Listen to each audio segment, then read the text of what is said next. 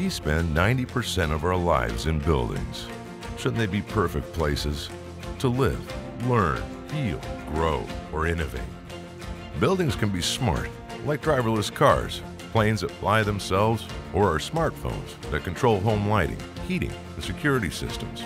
But will a building continually run analytics to detect equipment failures before they happen? Or anticipate security needs based on trends and predictive movements of its occupants? Or create smart spaces where shades adjust when the sun is shining directly in the windows? Today, buildings produce thousands upon thousands of data points each day, which literally creates a pool full of data. But in fact, the most important and useful data would fill only a cup. Just have to know which cup is most important.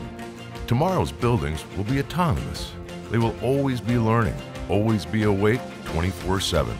Days, nights, holidays, and weekends. They will continuously adjust based on the current environment and requirements. And autonomous buildings will let your occupants focus on what they are passionate about. Just watch what your building might uncover using deep machine learning and artificial intelligence. Interesting. The power this fan is using seems a little high. We may be using electricity we don't need. Confirmed. The power consumption has been increasing steadily recently. Checking the environment. The supply temperature and static pressure are within acceptable range of set point. Fan output is at 76%. All appears to be normal, but the fan output is definitely higher than usual. Checking service records. 10 months ago, the fan belt was tightened. Here is the part number and life expectancy. I see it was last replaced 5.5 years ago and have identified the runtime of the air handler. Based on this intelligence, the belt has exceeded the normal runtime and is probably slipping. This is serious. The fan is in one of our most critical building spaces, and any downtime will cost us much more than the price of the belt. There is not a belt in our inventory. Ordering replacement.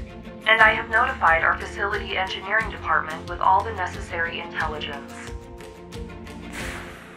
As you can see, autonomous buildings learn, and the more they learn, the more autonomous they become, changing from strictly a cost to an asset.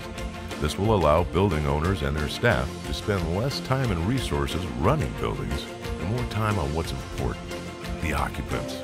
Siemens can help you create the perfect place. Good night.